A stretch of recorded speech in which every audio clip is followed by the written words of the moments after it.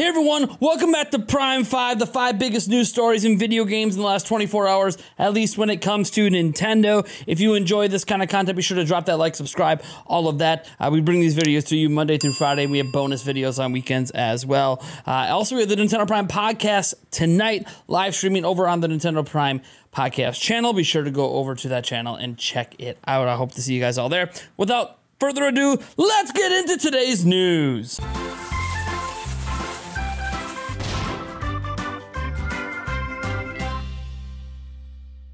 Our first story deals with that new Platinum that I got on PlayStation. Okay, no, actually, Platinum Games put out a update on Astral Chain. What? Astral Chain? What? Well, they're actually running a giveaway, a really, really neat giveaway, because they are celebrating the 3rd anniversary of the game's release. Now, they're going to be giving away a signed copy of the game, a physical copy, by director Takahisa Tora.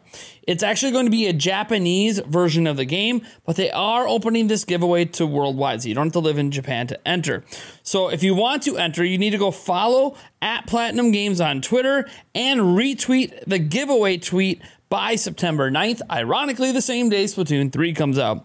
Link to the tweet is in our sources section in the description, and I wish all of you guys luck. This next story involves a sweet deal, but since we just talked about a giveaway, I think this is a good time to remind you that we actually have a $1,000 giveaway going on right now. All new subscribers until we get to 100,000 subscribers are entered automatically to win $1,000 cash. So isn't that kind of cool? But now let's get into the neat deal today, because today is the last day that you can save 10% on eShop credit. What am I talking about? So we often talk about game sale deals, but what about the credit with which we buy them, especially on the eShop? Our friends over at Nintendo Life have been running a sale with 10% off eShop credit, and today is the final day. In the United States, you can get $10, $20, and $50 variations of eShop cards with 10% knocked off the price. They have the same deal for other territories as well, and especially if you happen to live in the UK and EU. Also, if you live in the UK and EU, they have some special deals and sales on DLC and select games on the eShop in those territories. I'll provide a direct link to Nintendo Life's story on it down in the description, because the story actually has links to all of the various sales. This is the last day. Who doesn't want to save some money on some eShop credit? We don't get these kind of sales very often, and I wanted to kind of mix it up from talking about our typical game sales. So why not actually talk about the currency with which we buy them? Because you can now spend less and get more. Isn't that cool? Now, tomorrow we have some new information coming for Pokemon Scarlet and Violet. That's because a letter was sent out to several creators that stated the following. Dear trainers, we just received informations about mysterious mark shown on rocks and trees from Paldea's region. What possibly could be at the origin of these mysterious symbols? Join our social media on September 1st, tomorrow, to take part in our investigation. Who knows what we could find? There are some other, translations out there of this as well, because a lot of these letters were sent out to other country content creators. There doesn't seem to be a US-based letter. But either way, we're going to be getting some Pokemon Scarlet and Violet news tomorrow of some type. Maybe there's even a whole event built around it. I guess time will tell. All I know is I'm really excited for Pokemon Scarlet and Violet. And what I want to know is, if you're going to buy these games, which version are you getting? Are you Team Scarlet or Team Violet? This next story is a really fun update. You remember the game Nintendo showed off that ironically maybe describes my life? You suck at parking. They showed this off at an Indie Direct a long time ago, and we haven't really seen it since. Well, we have an update for today because a brand new trailer dropped. That's always exciting. Bad news, however, the Switch version of it, because it's on PC and Switch, the Switch version has been delayed to 2023. But the good news for that is that they are going to now have a physical release. There wasn't actually going to be a physical copy for it, but they just announced it today in the trailer that there will be a physical copy for this game. So You Suck at Parking looks crazy. It looks fun. Sort of describes my life of sucking at times. So, hey, you know what? I'm all for this great little blitz of parking cars. Who thought we could have fun doing that? Now, our last story here is a rumor. I want to clarify that, but it's a rumor that these sources seem very confident in. We're talking about Jeff Grubb, and we're talking about his co-running mate. I think his name is Mark, if I remember right.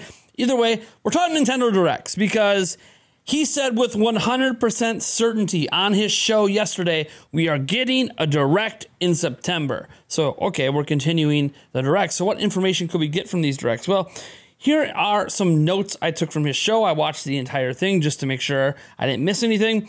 And here's what Jeff Grubb says specifically, that he has heard specifically that Twilight Princess and the Wind Waker HD ports are going to be in this direct. Remember, he doesn't know if it's going to be a general, a mini, a partner, but because of this information, it makes him think it has to be a general direct because you probably wouldn't put Zelda remakes in anything but that. Also, we know how confident he is about Metroid Prime Remaster coming out this year. However, he didn't say he actually heard it would be in this direct. He's sort of assuming it will be, but he doesn't have any sources saying that Metroid Prime Remaster is here. He just maybe hopes it will be. Now, here is actually the new bombshell, because we kind of talked about Twilight Princess and Wind Waker coming to this direct before. He's not 100% sure on this, but the name of Breath of the Wild 2 could possibly get dropped. He thinks this might be a massive Zelda blowout direct where they end it with Wind Waker, Twilight Princess HD, and then a big new trailer for Breath of the Wild 2 that reveals the name. That would be very, very interesting. He's also heard it's happening the same week as Tokyo Game Show. However, another Giant Bomb person heard it's actually going to be next week. Either way, I think it's pretty safe to say that sometime in the next 14 days, the next 2 weeks, we're probably going to have a direct, at least according to all the rumors and speculation. Now, his partner on the show, Mike Minotti, who's also a video game journalist, did hear independently from Jeff about Twilight Princess and the Wind Waker HD being in this direct. So there you go. That's kind of the information there. Do with it what you will. I don't know what's happening. I'm not the source for any of this. I'm just sharing it, and I'm trying to hype responsibly.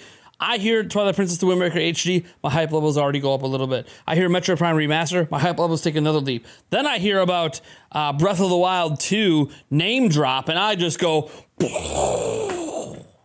like I'm losing it. So I'm trying to keep it calm, keep it good.